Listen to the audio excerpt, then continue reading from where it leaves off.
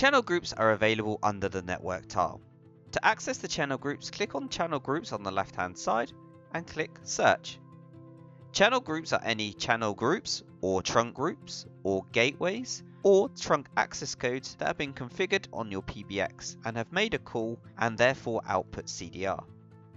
You can look at all your channel groups by coming into the grid stage. You can click on the three lines here to show or hide columns, and you can enable or disable columns by simply ticking the boxes here, or unselecting columns by selecting the options here. Once you're happy with your column selections, you can then come through here and you can filter on a particular column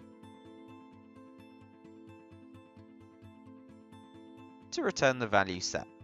To remove any filters, simply click on the clear filter option here. If you add any new channel groups, trunk groups, or TAC codes to the phone system, they will automatically get learned into this list here. You will then simply need to configure these by clicking on the three lines on the left hand side,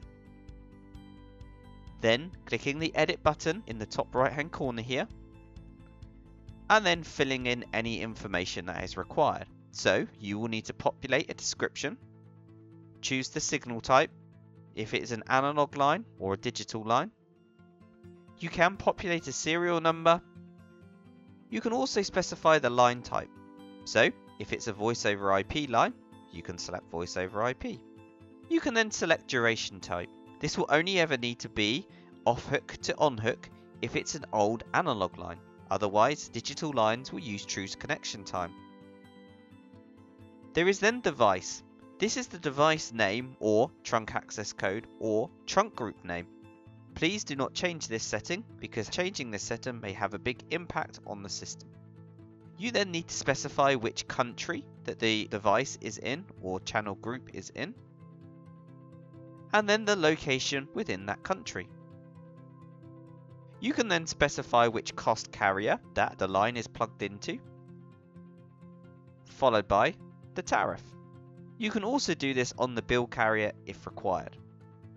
You can also then set how many channels are available. This is important when looking at utilization.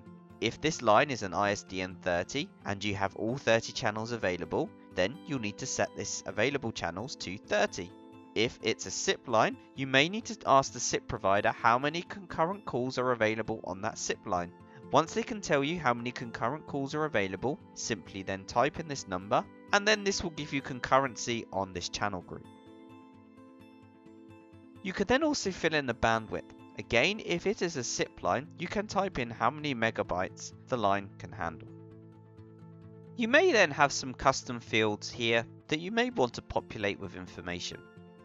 To create custom fields, simply go to Equipment Custom Fields on the bottom left here of Network. Go to Channel Groups, click on the Edit button in the top right hand corner. You can then click on the eye here and give the custom field a name.